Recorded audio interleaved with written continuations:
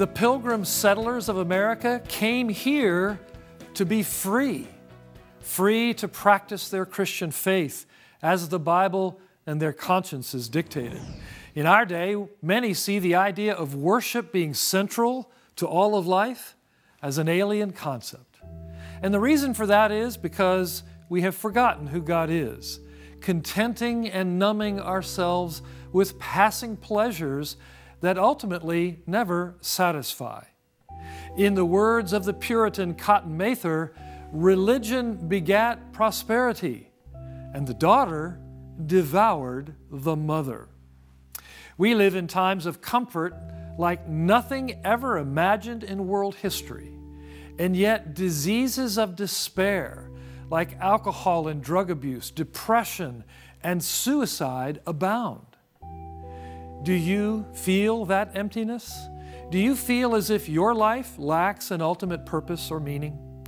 Do you feel despair in the midst of comfort? In this time of Thanksgiving, you can find rest for your weary soul. You can find satisfaction that lasts. You can find everlasting life. That is the free gift that is offered to each one of us by Jesus Christ. We have been infected by sin, which is why we are numb to God and tempted towards self-destruction. But God sent His Son, Jesus Christ, into the world to live a perfect and sinless life and to die the death that you and I deserve for our evil thoughts and deeds. But the grave could not hold Him, and Jesus rose from the dead in power and great glory. By faith, Jesus has made it possible for us to be reconciled to God, who says, "Repent, therefore, and turn back, that your sins may be blotted out, that times of refreshing may come from the presence of the Lord."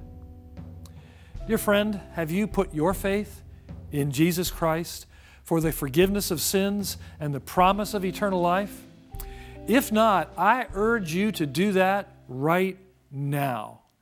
Tell God from your heart, "Lord, please save me.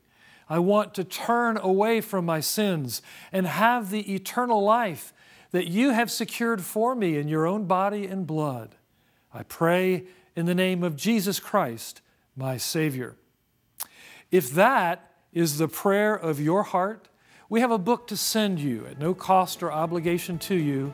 It's Dr. Kennedy's book for new believers to guide you in your relationship with Christ. It's called Beginning Again. Contact us to receive your copy today, and may God bless you as you do.